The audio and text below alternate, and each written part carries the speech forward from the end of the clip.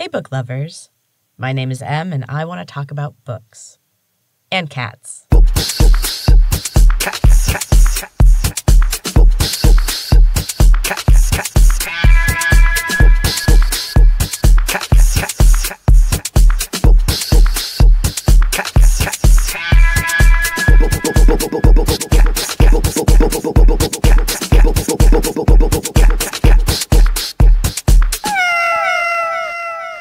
Welcome back, book lovers. So things are shifting a bit in Books and Cats land. I am currently trying to combine my podcasts together, possibly on a Substack where I can provide a bunch of other fun content that I've been wanting to do but haven't really had a place for. This could include some video book reviews, movie reviews, cat and dog videos, just all kinds of stuff. So stay tuned for posts about that. I will keep you guys updated once I figure out what I am doing. In exciting cat news, I have started a collection of fun cat t-shirts. I didn't really plan on doing this. It just kind of happened. It started with my husband bringing me a t-shirt from like a clothing swap that they did at his school. And it has a cat pouring out some milk and it says "for the homies," and it makes me giggle every time I see it. So it started with that one, and then I kept seeing like funny cat shirts and buying them. But, you know, it's on brand, I guess. So my top two favorites are definitely the "for the homies" one, and then the other one, which might actually be my like top favorite if I had to choose one, is a black t-shirt that has a white cartoon cat on it, and it says "fluff around and find out."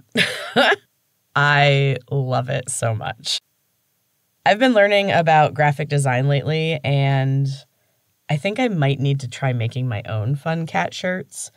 I mean, why not, right? Other people have to be buying cat shirts too. It can't just be me. So I guess stay tuned for that too. I'm going to have a lot of updates. But for now, let's talk about books. I am super excited about this one. It's called A Stolen Child, and it is the newest book from Sarah Stewart Taylor. You may remember her from previous episodes, Season 2, Episodes 6, 19, and 21. Episode 19 includes an interview that I got to do with Sarah, which was just lovely. She is a fabulous person and a talented writer. I highly recommend checking out all of her books. I will put a link to her website in the show notes. And now we continue with yet another fabulous book. Let's talk about A Stolen Child by Sarah Stewart Taylor. I just so love this series. I know I say it every time. We're still following Maggie D'arcy, who is a detective living in Ireland now, with her boyfriend Connor, his son, and her daughter Lily. If you've listened to previous episodes about Maggie D'arcy books, these characters might be familiar to you. Her family is less central to this story, though they do pop up occasionally, and they have a small side plot that features some mystery photographs that they find in the wall of their house when they're renovating. But the main plot revolves around Maggie and her job with the guards. She is currently on patrol but is hoping to be moved up to detective soon. She had to take a step back in her career to be able to work in Ireland, but her friend and colleague Rolly is still trying his best to keep her involved. He brings her in to help on a new case. A young woman named Jade has been murdered, and her young child, Laurel, is missing. Time is of the essence, and the list of possible perpetrators is growing. There's the first assumed suspect, Jade's ex and the father of Laurel. He seems suspicious, but he was in France during the time of the attack. There's Jade's sister, Nicola, who seems a bit defensive, reserved, angry, and a bit resentful. Her younger sister got to leave their small town and go be a model, while she was having babies and charged with caring for their ailing mother. There's a whole slew of suspicious locals, too. There's vagrant teens, a well-known criminal, a handful of neighbors. The unraveling of the story and each character's role in it is just brilliantly done. The pacing is fantastic. It's fast enough to keep your attention, and it just makes the book unputdownable. This was definitely a one-sitting read. And each piece has a purpose in the tale. Sometimes I find that with thrillers, an author will throw in a few characters that are just completely red herrings and have absolutely nothing to do with the plot. Each character in this book holds a piece of the story, and most of them hold a little bit of the guilt, too. They are all involved in some way, and all of them have some level of reasonable suspicion. Any of them could have been the one. And it never seems forced or unbelievable. Sarah Stewart Taylor builds wonderful characters. Each is fully developed with their own personality and backstory. Even when we only get a little glimpse of it, the language is natural and it flows conversationally. A Stolen Child is another brilliant thriller by Sarah Stewart Taylor, and I highly recommend it. You won't be able to put it down, I swear. The ending was surprising too. I had come close to guessing whodunit, but at the same time, I was totally off. This book keeps you guessing right up to the end. It is just absolutely fabulous. And speaking of fabulous, this week's quote involves being fabulous, and it's from one of the first style, music, and attitude influences that I had in my youth, the incomparable Cyndi Lauper. And the quote is, "When I sing, I don't feel like it's me. I feel I am fabulous, like I'm 10 feet tall. I am the greatest. I am the strongest. I am Samson. I'm whoever I want to be." And what have I wanted to be for my entire life? A writer. I've been working at it pretty seriously for a long time now, and I have shared a few of my past books with you, but nothing from the super early days. There is one that I would like to revisit, but it is a little frightening as well. It's called Do You Remember Ella? Anyway, in the spirit of spooky season, I'm kind of bringing back Storytime with M. It's going to be part of the Substack. It's going to have to be behind the paywall. It's really cheap. I tried to keep it as reasonable as possible, but if I'm going to keep podcasting, I have to find some way to make it work. So please forgive me. I will be sharing all of my books on there, so if you think about it that way, you're getting really cheap books. Anyway, for this one, I feel a little conflicted about sharing it. Part of me wants to share it. It is the earliest available book that you can find by me. There were a couple others earlier than this, but I took them off Amazon because they were too embarrassing.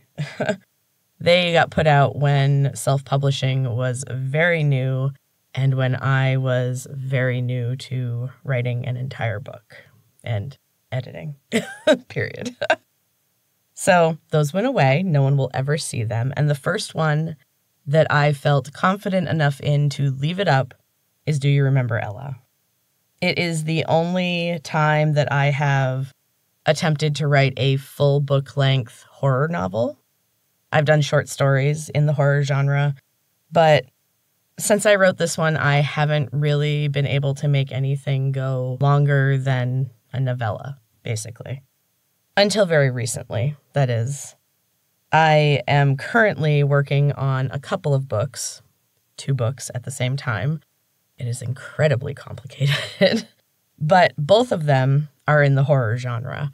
I have written a ton of stuff in sort of the fantasy genre, and while I do love magic and all the creativity that comes with it, I wanted to challenge myself to write something that is just set in reality, at least so far. We'll see. And I had these 2 separate ideas that I think can actually be full-length books, so I'm trying again. Why not try some horror? I love it. And speaking of horror, if you join the Substack, one of the things I am offering is going to be videos called High Horror, where I'm going to be in a sort of elevated state of mind and watching horror movies that I have missed over the past however many years. There are so many good ones that I have not seen, so I'm going to be doing reactions to those, and it'll be fun. There's going to be all kinds of fun stuff on there. I definitely recommend checking it out. And there's a bunch of free stuff on there too, so check it out before you commit to anything, you know? So anyway, it seems like the perfect time to bring back my first horror novel, Do You Remember Ella, which was first published back in November of 2014. So it's been almost 9 years since I published my first non-embarrassing book. And I say that, but I haven't read it since I published it. Once I finish a book, I move on to the next, and I usually don't revisit them unless I decide to share them here or if I'm recording the audiobook version. So it may actually be embarrassing. I really can't remember. I remember bits and pieces, and I will admit that I am nervous, but let's find out together just how bad it can be. It might be good. Who knows? It was definitely a different time in my life. I thought about writing in a different way. I was trying things that didn't really end up working. It was very experimental, and I was pretty new to making a go at it. And maybe that's why I like this book so much, because it was the first time where I was like, yeah, I can do this, and I'm going to, at least sometimes, work toward my dreams. And it's been off and on that whole time, but more and more I focus on it, and I've seen lots of improvement. And now we're going to take a step backwards. Anyway, so check out the Substack if you want a chapter of Do You Remember Ella every week. It's going to be an adventure. Honestly, I might also do some reactions to that. I might post a chapter and then do a reaction video. I don't know. I'm excited. So I guess that is all for this episode, book lovers. Thank you for joining me in my Books and Cats world. I hope you find you're fabulous every day, even if it's just for a moment, because you are absolutely fabulous. If you enjoyed the show, leave a rating wherever you listen to podcasts, or share the love on YouTube, Instagram, or come check out Substack. That's my new venture. And every little bit helps. I am so grateful for the support. And until next time, book lovers, keep reading.